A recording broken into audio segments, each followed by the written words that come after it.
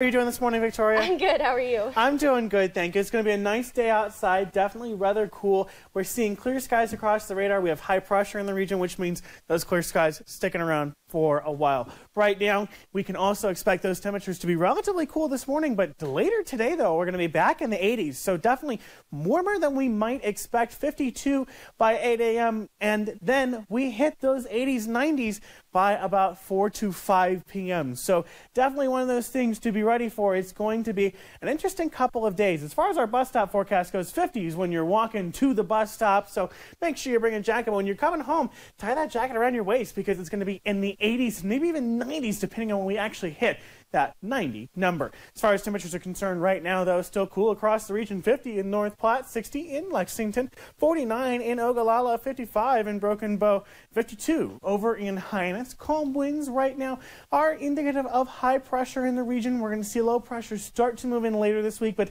that clear sky, high pressure is all in the region for now, which means there are no wind gusts this morning. As far as our high temperatures today are concerned, though, we're going to be in the 90s, 90 in Ogallala, 91 in North Platte and Lexington, 89 though in Broken Bow as well as Thedford, but 92 down in Imperial as well as McCook. Going to be hot today. So as we look at our smoke forecast, this is really important. We're going to have high pressure move in. That high pressure is going to be keeping the smoke out of our region for the basically first half of the week. The problem is, though, we're going to have a low pressure system move in later on in the week. That low pressure system, combined with a cold front, going to bring the smoke right back to us, unfortunately. So we're going to see plenty of smoke later on in the week, but definitely a good thing to enjoy these smoke-free skies now. As we look at our skycast, though, we see chances of rain Tuesday afternoon, Tuesday evening, mainly north of North Platte. It's very, very bizarre where this system is forming. I'm not too concerned about it. I'm not expecting too much. Mainly, though, we are going to see clouds start to move in as we have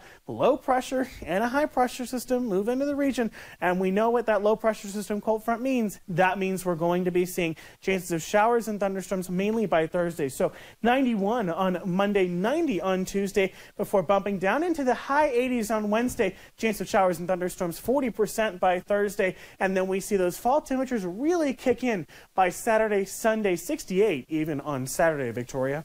Thank you, Ian.